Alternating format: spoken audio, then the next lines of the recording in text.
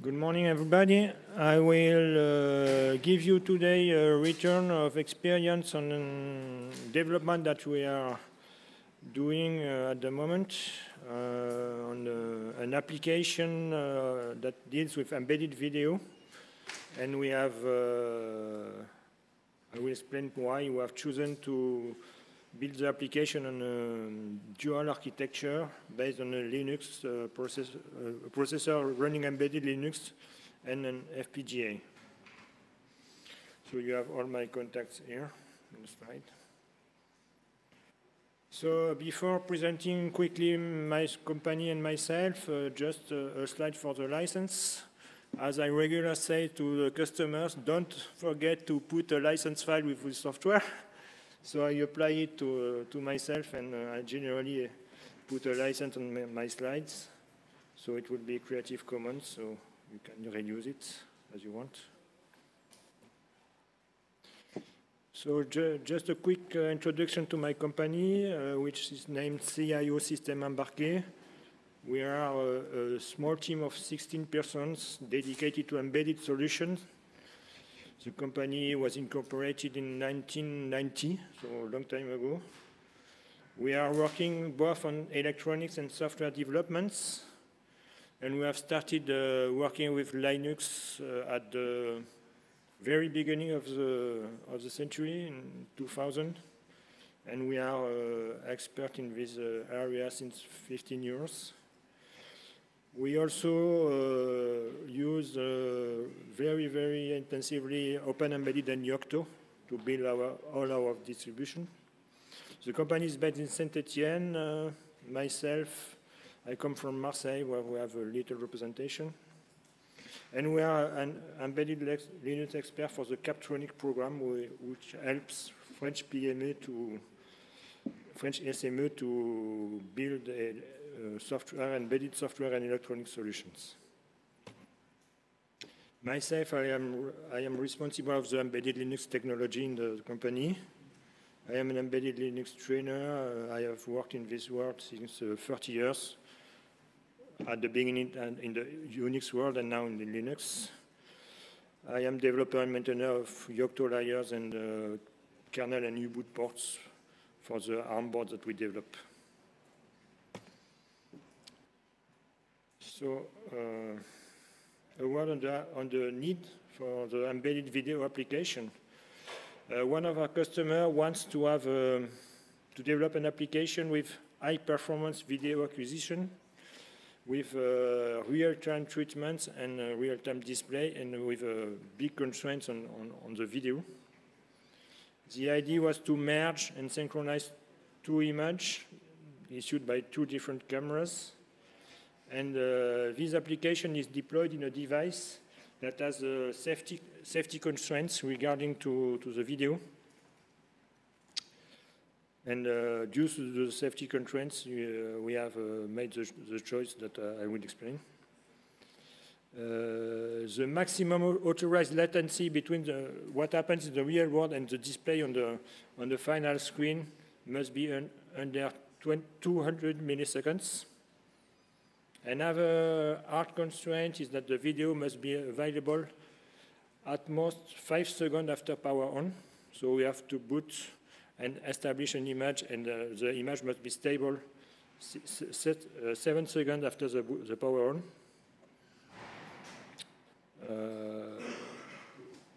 When we get these requirements, it was clear that we will develop the device on an ARM architecture base due to our skills in the ARM technologies and the embedded Linux. But why do we choose to use also FPGA? So we have already experience in developing video application on IMX6 processors, and we generally use GStreamer to manage the video pipeline. But these applications are not critics applications, just for entertainment. So there is no problem to use only a GStreamer-based solution. The problem of such an architecture is that when we will deal with the certification process, the safety certification process, I think it's not imaginable to certify a whole Linux distribution. It will be too complicated. So that's one reason to trigger a FPGA-based solution. The other point was the real-time performances. Here we have constraint on the video performances, and we were not very confident about latency and jitter of such a solution with just Linux and JStreamer. So we have decided to share the application between two processors. The FPGA will be dedicated to the real-time video processing, and all that is configuration, errors monitoring, all the utilities will be done by an embedded Linux distribution on the ARM part.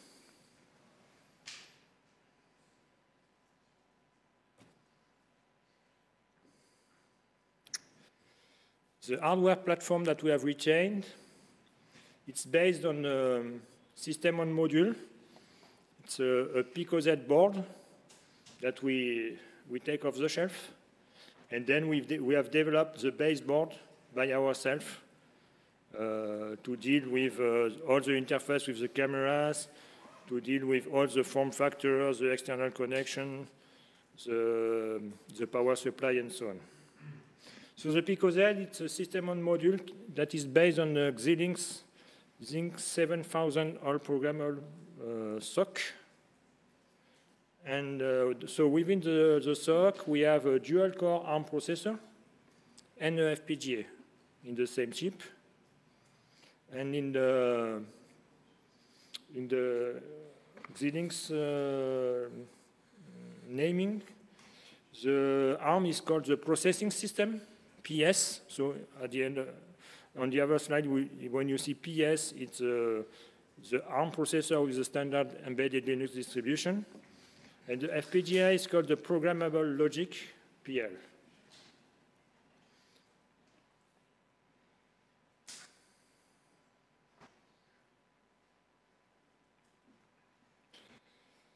What will be the Linux software environment of such a platform? When you buy off the shelf the PicoZ, you have two proposals for the distribution. The main proposal is based on PetaLinux. It is a Linux environment that is the standard environment proposed by Xilinx. And you have also WindRiver Pulsar Linux. WindRiver Pulsar is a Yocto-based environment. And you have a WindRiver Pulsar Linux that has been ported to the Zynq architecture and the PicoZ. So when we started the project, the question why will we choose PetaLinux or WindRiver Pulsar Linux? In fact, we choose a third solution. Because as we have a great experience of embedded Linux and of open embedded and Yocto, PetaLinux, we didn't want to go into a new build system, even if it is well documented on the Xilinx wiki and so on. Normally it's a reference, but we didn't want to go into a new kind of tools. So naturally, as WindRiver Linux is a Yocto-based environment, we have evaluated it. But finally, we didn't go in that direction because in the layers of WindRiver Pulsar Linux, there is a containerization solution, and when we looked at that, it seemed that it was difficult to ignore the containerization solution. So, because we didn't want to lose time due to the build system, we finally decided to assemble all the Yocto layers by ourselves and basing the development on the meta-xilinx layer That is, roughly speaking, the board support package for the PicoZ ecosystem.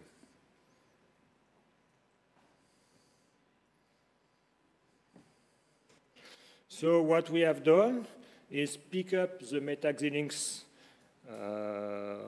on the Git. I think it's a Git that is hosted by Xilinx. We have picked up all necessary layers from Open Embedded Layer Index. So if you go to Open Embedded Layer Index, you can search for each machine and see what is available. In fact, we use, I think, Open Embedded Core, Meta Open Embedded, and so on. And that's all. And meta-xilinx. Of course, when you assemble these layers coming from different Gits, you have to ensure the coherency of all the layers. So what we generally do is we design a file that will, a manifest that will be used by repo, and repo will ensure the coherency of all the layers and get it automatically, and so we are sure that everything is online. At the moment, we are working with the Crowd base. So finally, we have made a Yocto-based build system that is tailored for our embedded distribution. At the contrary of if we have chosen the WindRiver solution, then we were afraid that getting a lot of things that we don't worry about. So the embedded part, the embedded Linux part, is built by customizing Yocto receipts and creating new ones for the in-house application, because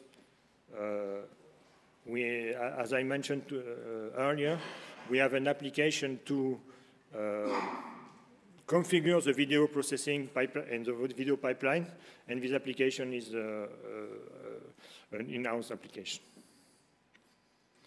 When you look at the layers, the main thing is that the meta-xilinx layer, that is mainly a BSP layer, it's more complex than with other machines because of the interaction between the PS and the PL. I will detail later how Yocto and the BSP manage the interaction between the two parts of the architecture.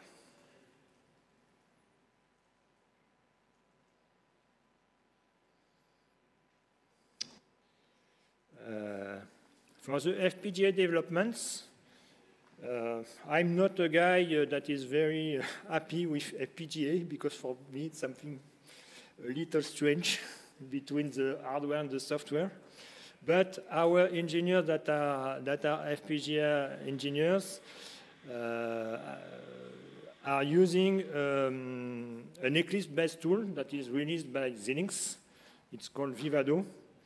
And from the Vivado tool, finally, you can describe the final hardware you want for the PL part, but also for some parameter for the PS parts. And when the guys from the FPGA development have finalized their platform definition, then you can go to the Linux part and start to worry about how can I discuss with the PL part, how can I manage the hardware and so on. But as long as FPGA developers have not stabilized, defined the platform, Linux software people are stuck. Because we don't have a platform that is completely defined. The platform will be defined only when people have designed all the architecture in the Vivado tool. Vivado is a tool that works both on Windows and Linux, and it has a great scripting capability based on TCL. So, roughly speaking, everything that can be done through the graphic interface can also be done through script and TCL programming. So when the FPGA engineer have finished to design their hardware inside Vivado, then the final VHDL code for the FPGA is generated. But for the PS part, how can we interact with this PL? Of course, we don't want to have two parts that are not able to communicate and synchronize and so on. So there is an interface that is designed to communicate between the two parts. It is called AXI, and you have different capabilities for the AXI interface, where you can stream data from one part to the other, you can share memory, you can exchange things and so on.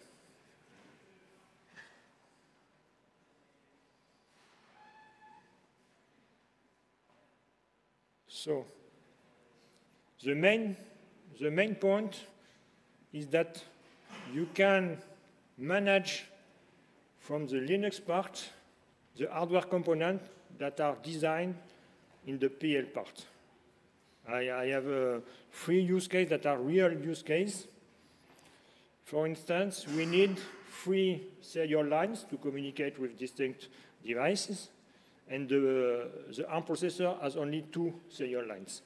So what they do is, in the Vivado tools, they take an IP for a serial line, they put it in the design, and then after that, from the Linux side, we will see 3 serial lines, 2 that are implemented by the ARM processor, and the third one that will be implemented by the programmable logic, but that will be available to communicate from the Linux part. Another use case that we have, we create additional GPIO in the PL part, and this additional GPIO allows us to give to the Linux application status of the embedded video treatment. So we can just, as a normal GPIO, export the GPIO, then look at it, and if it's 0, then the embedded video treatment is OK. If it's 1, there is a problem. We can also, from the Linux part, we can modify some strategy in the video pipeline. For instance, we crop the image. We change, when we assemble the 2 images, we crop the image, we change the position and so on. And these parameters come from the embedded Linux application, the in-house developed application, and is then transmitted to the IP in the PL, and the embedded video treatment pipeline is managed from outside.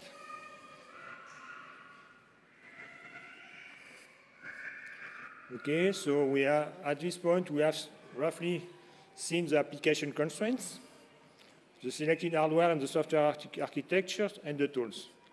Now let's go into details of the technical parts. First, the boot mechanism. The boot mechanism is a little more complex than with a current ARM processor. First, the PicoZ needs a first stage bootloader. It's called FSBL before U-boot, so like an SPL in U-boot. All the FSBL code is generated by Vivado according to the design. So when the FPGA engineer has stabilized their design, Vivado will generate the FSBL code, and this code can be compiled either from Vivado or externally with an ARM toolchain. The little problem is that the ARM toolchain is based on ULib. So as we use Krogot In Krogot, we don't have support for newlib, so we must use an Ubuntu cross compiler that is based on newlib. Then FSBL starts U-boot, and then U-boot starts Linux, like every time. Regarding the FPGA code that is called the bitstream, it must be loaded by FSBL or by U-boot at each start. On the Pico Z, if you don't load and program the FPGA, the device won't boot. So at each start, it's the job of the FSBL or U-boot to download the bitstream from the boot device and then to program the FPGA. So you can't imagine to have just the FPGA make its job alone, because that won't go. There is another problem that as the VHDL is reloaded at each boot, the VHDL code is about 4 megabytes. So it has a little impact on the boot time, because at each boot time you have to read 4 megabytes and then program the FPGA.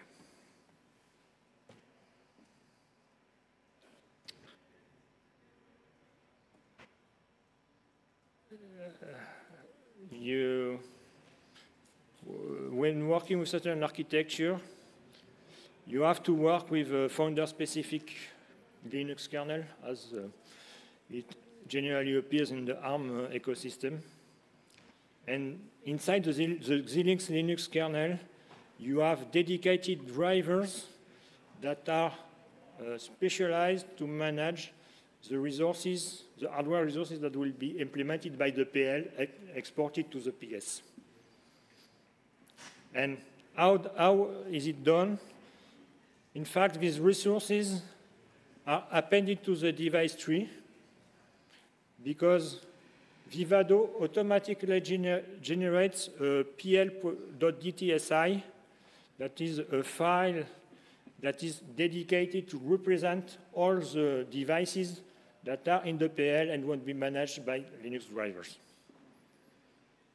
So that's another reason that you have to have a hardware that has been completely defined, because by finalizing and stabilizing the hardware, then you can output the pl.dtsi for the Linux kernel.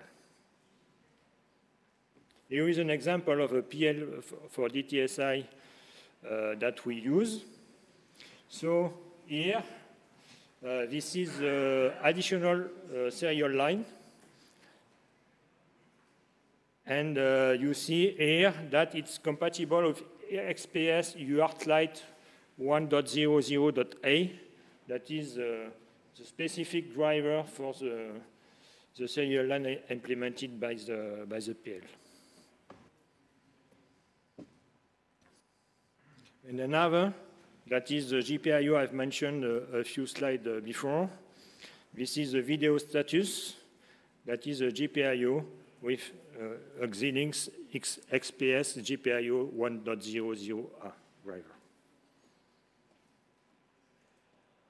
So in the Xilinx kernel, there are a lot of drivers that are dedicated to the resources, the hardware resources that can be implemented by the PL part.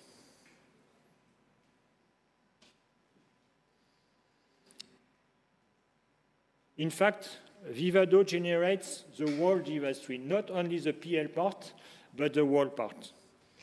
One is the Zynq 7000.dtsi, that is just for the ARM part, then the pl.dtsi for the PL part, and a final system.dts that will include these two include files, but also not customization according to Vivado design. For instance, we use SPI to exchange with the cameras for the configuration, and the speed of the SPI bus is fixed inside Vivado and then automatically generated in the system.dts file.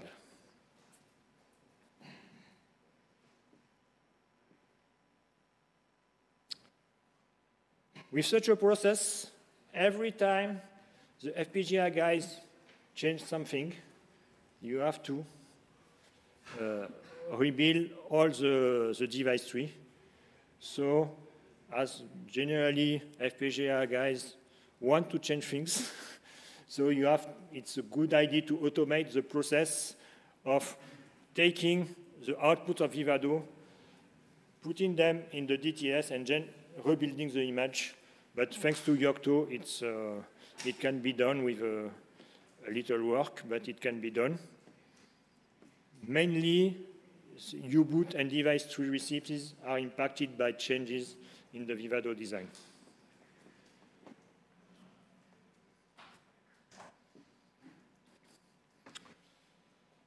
A few information about boot time optimization. So we had a requirement of 7-second max after power on to have not only the image, but completely stable, because in the certification process, they look at the image, they look at the luminance, and you must have something very well established, and this has to be done in 7 seconds. So there is a lot of tasks before having the image. First, the FSBL. The FSBL is not very large code, so not very long to execute. Then you have the U-boot. Then you must load the bitstream from the boot device and store it in the FPGA to program it. Then you have the kernel initialization. Then you have the userland startup. So in our meta, we are based on system 5 init. Then you have the camera initialization, and you have a lot of registers to send to the camera through SPI communication. And then you have the FPGA video IP configuration in order to resize, crop the image, assemble the two, and so on. At the beginning, we were about 12 seconds, 12, 13 seconds. So we had to cut the image arrival time by 2. So to gain 6 or 7 seconds, we must use MIST technique and add all the techniques to arrive at the final time.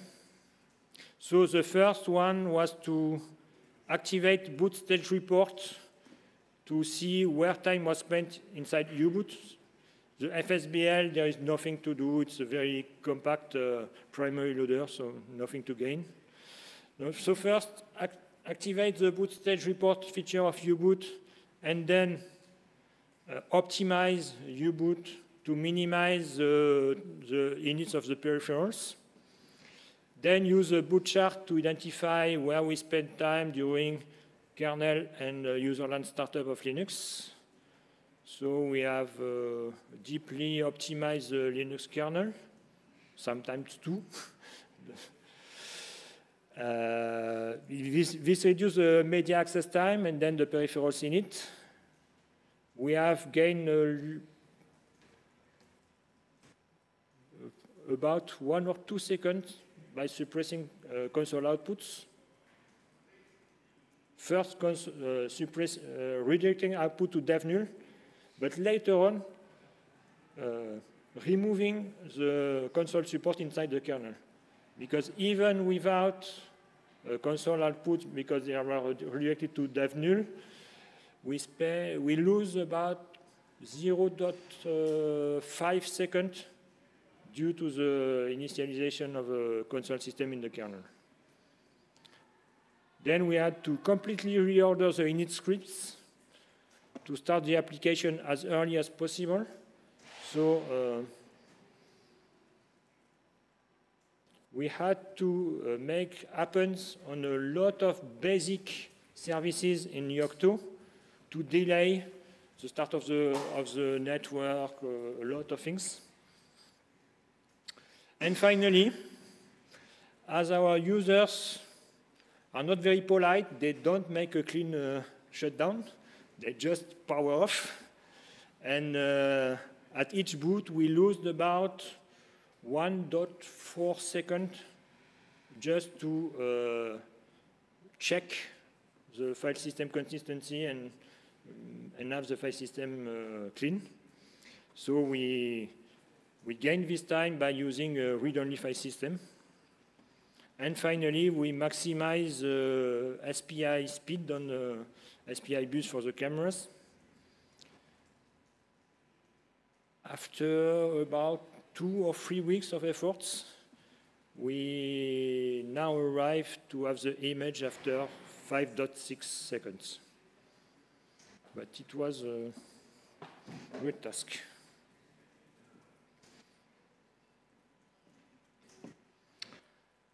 As I have told at the beginning of the presentation, we have safety requirements,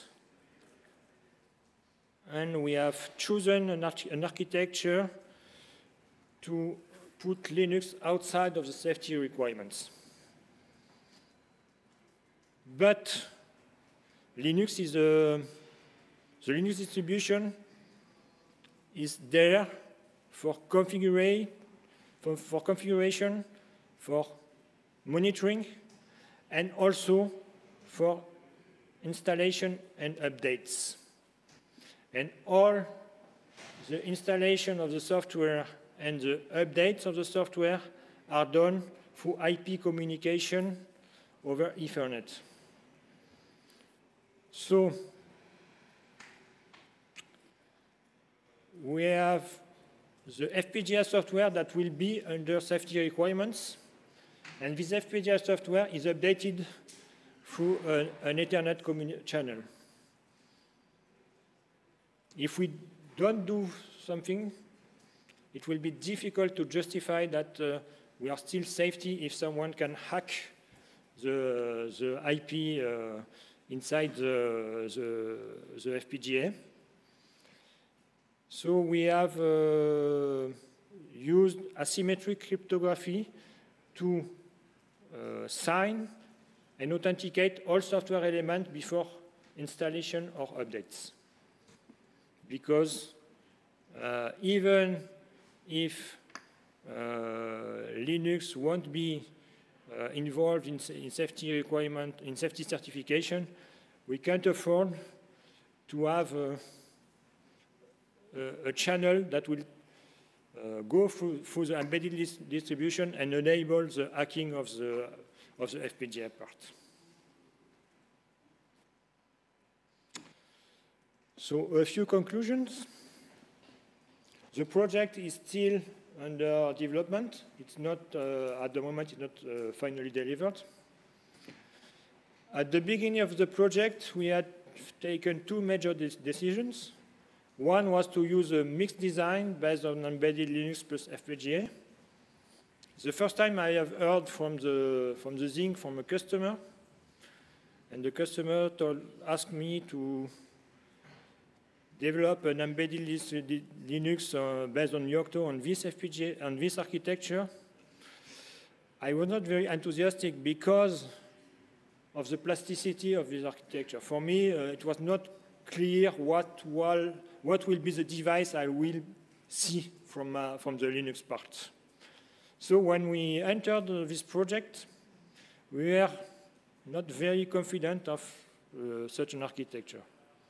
I will give my conclusion on the next slide on this point. And the other decision was to use the meta-xilinx and assemble the layers by ourselves instead of using the proposed standard solution. So the results. The concern regarding the dual architecture were about splitted design, what will be the communication facilities between PS and PL, and how will the kernel be able to manage the peripherals that are in the PL part. It's clear that when you split a design between 2 CPU, and if it's 2 different architecture, it's harder. But the advantage that we had of using the FPGA for video treatments are more important than the drawbacks we have encountered. That's clear. Because to to be able to go on the certification process, I think there was no solution on a single Linux distribution. Thanks to the AXE interface, we have a lot of paths to communicate between PS and PL. And the good quality of the drivers in the Xilinx kernel and the automatic generation of the device tree finally make things very easy to manage what is implemented in PL and has to be seen from Linux. And the thing that we have discovered by using the ecosystem is that finally, with the PL, you can easily adapt your platform to new needs, or perhaps, for instance, we had some debug GPIO for the development and then remove them for the final delivery. So we have a platform that is very adaptive to requirements. Regarding the choice of meta-xilinx, having worked with a lot of meta BSP, I think that the meta-xilinx is of good quality. Some meta BSP are not so good, but meta-xilinx, there is no problem. Just one thing is to understand the logic, the structure of the BSP, because due to the impact of the exported DTS from Vivado, it's splitted. For instance, the device tree is not built by the kernel. Normally, when you build the kernel, you build the device tree. In the meta-xilinx, the device tree is a part, and when you work on the PicoZ, you have another receipt for the platform in it. So you have a lot of receipts for the BSP. You must understand the structure, then you can use it without trouble. The other point is that we select exactly the layers that we need, and so we have a distribution that is well tailored to what were our requirements. So finally, I think it's an interesting architecture. If you have some guys that are happy, that do know how to use and program the FPGA, it can be a very plastic solution to share and try to have the best of the two worlds. So that's the end of my presentation. Thank you for your attention, and if you have questions, I try to answer.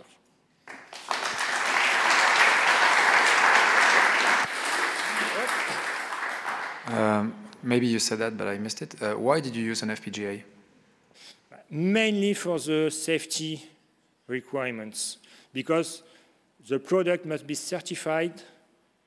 It is a critical product, and have an embedded distribution certified, I think not possible. So just the VHDL part will be certified, and the Linux will only deal with things that are not under certification constraints. Okay, thanks. And the other point also, because we must have a very, very regular and real-time video processing pipeline. And it was a guarantee with the FPGA. We know that an image there's a pipeline and it's very, very regular. We can mix, we can synchronize inside the FPGA. Everything is very, very sure and very, very precise regarding time, regarding synchronization, and so on. But what I must mention is that the video core processing is a commercial IP. We have not developed the core of the processing. It has been bought off the shelf. And what we have developed is all the periphery, all the configuration, and so on. And what does it take it as input and output, the video peripheral? Sorry? What does it take as input and output? We have two cameras with a numeric bus that give us the video input. Then it goes inside the video core processing, and then it outputs to standard screen backlights. And the Linux part is some kind of configuration, monitoring, and utilities. Okay.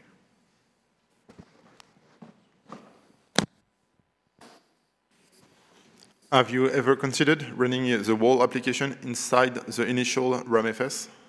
Because it has many advantages, because it doesn't require anything else, the bootloader, to access the root file system, because only the bootloader will load it.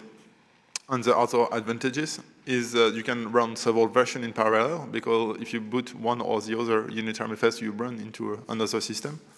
And it's also easier to checksum. If you want to check the integrity of the root file system, you just have to checksum the RAMFS and it's done. So, in fact, on the hardware, you have two different boot devices.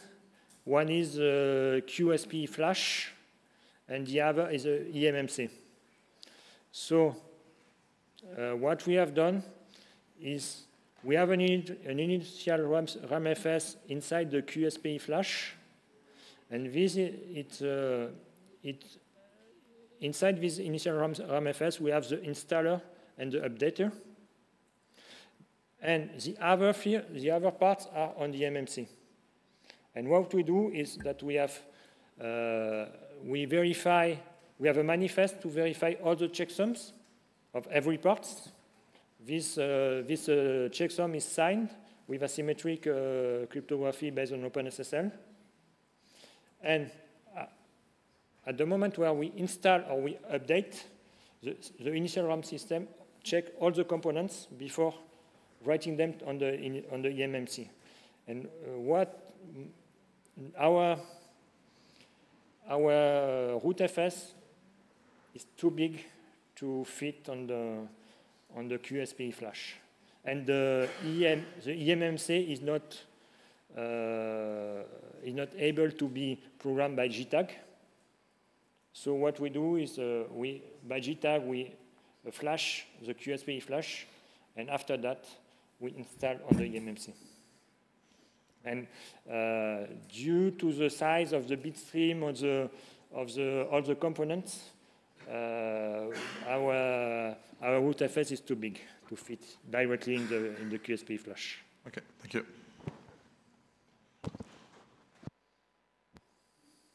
Far from being an FPGA expert, but is it possible to use the AXI interface to program to exchange data with the FPGA instead of using the GPIO? Yeah, because for instance, the parameters for the video processing will. I'm not also an expert of FPGA, but the parameters will come from the Linux part, and through the AXI interface go inside the IP and to parameterize the crop size, etc.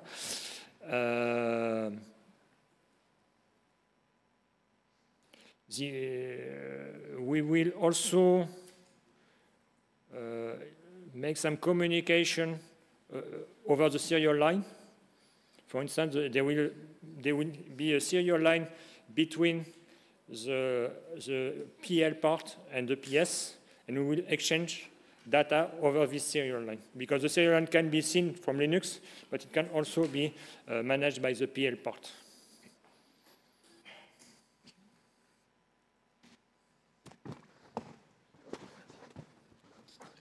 Why did you choose to use Linux on the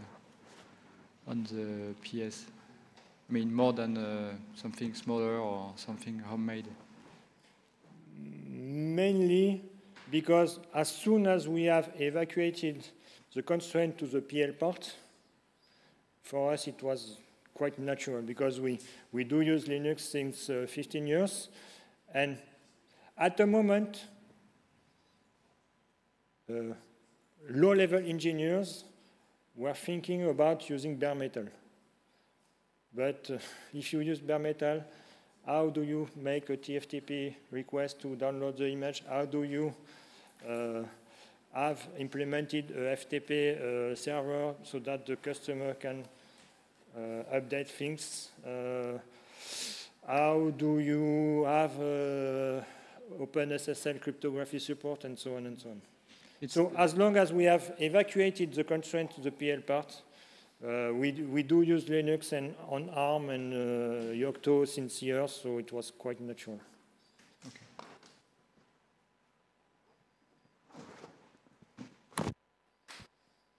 So I have a question, but maybe first I can answer the question regarding the AXI bus. In fact, it's a bus which is used to connect hardware components at VHDL level. And one component could be memory. So FPGA can access to memory. And normally, you memory map your components to memory accessible from the PS, from the processor. So you access your memory like you can access everything in the FPGA like it is a memory. And it's super fast. It can be super fast. So and the video memory, the video processing memory for the FPGA is taken from the main memory. It is taken from Linux and given to the FPGA processing.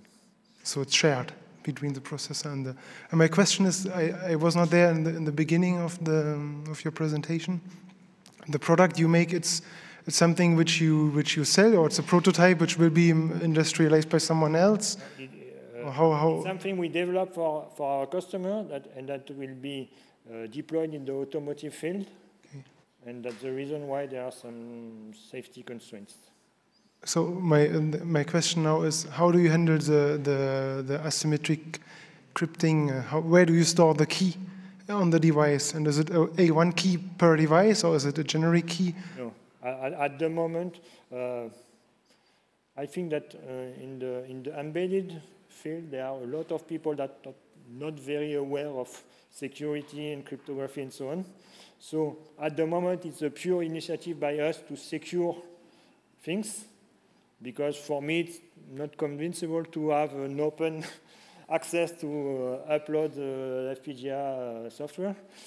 So the